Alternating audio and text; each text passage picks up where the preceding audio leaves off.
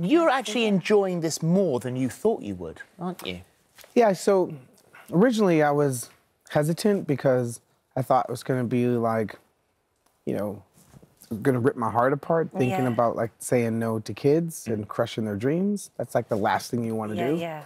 But once I realized that, you know, the parents are going to have a harder time than the kids because, you know, my mom's like, Willie, these kids, they're going to be, you know, full of energy.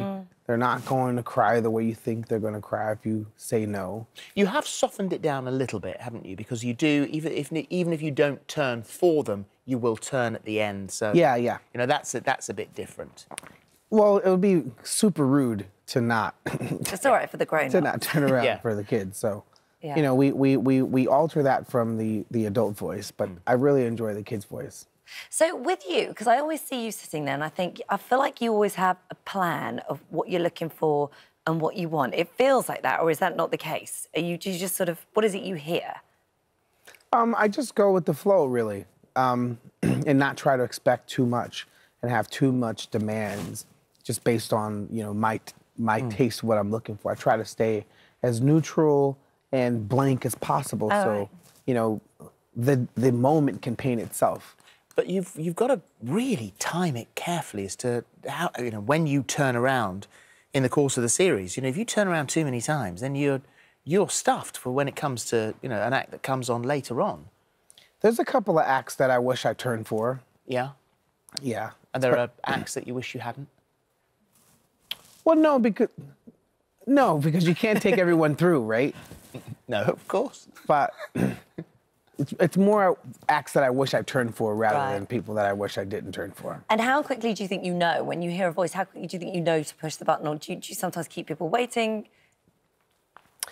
The only time I'm waiting is when I'm indecisive, right? But when I could hear like, wow, there's quality and potential in this singer. Yeah. Because a lot of times like, you could be waiting for like a perfect singer, and that's not what the show is about. We're coaches and we should be able to take someone from, you know, D to A. You have to, I suppose you've got to think, when you're doing that, turning or not turning, you are creating a very important memory in a young mind, aren't you? That was the hard part of doing the kid's voice, is you either creating an amazing memory or something that they're going to have to get over.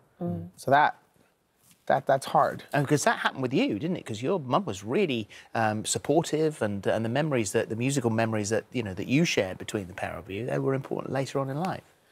Yeah, well, I was I'm pretty sure every single one of these kids that are on the kid's voice are the kid that's in the family where the parents are like, get up and sing that song, show grandma what you can do. I was that kid growing up.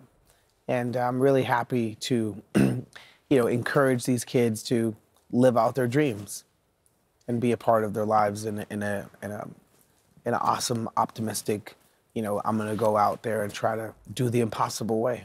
And what about you? Because you're going back on tour, aren't you, with Black Eyed Peas? Yeah, me and my best friends. Which is great, and it's nice for you because when you did your solo tour, you hated that in the end. You had all these amazing opportunities, this sort of arena tour, and yet actually being on your own just wasn't the same as being with those guys. Well, I started doing music as an ensemble, so I don't, when I was up there by myself, that's not what I designed. It's hard to believe that you could be on stage at the O2 and lonely, but you were a bit, weren't you?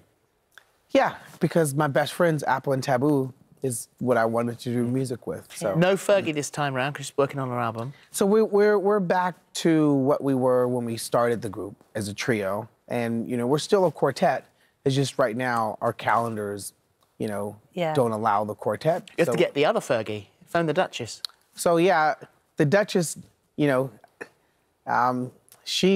we always hinted and fooled around with like the idea of like doing a poetry project together, and you have to do that. And I told Fergie, I was like, yo, look, I'm gonna be rocking with like the original Fergie, you know what I mean? So.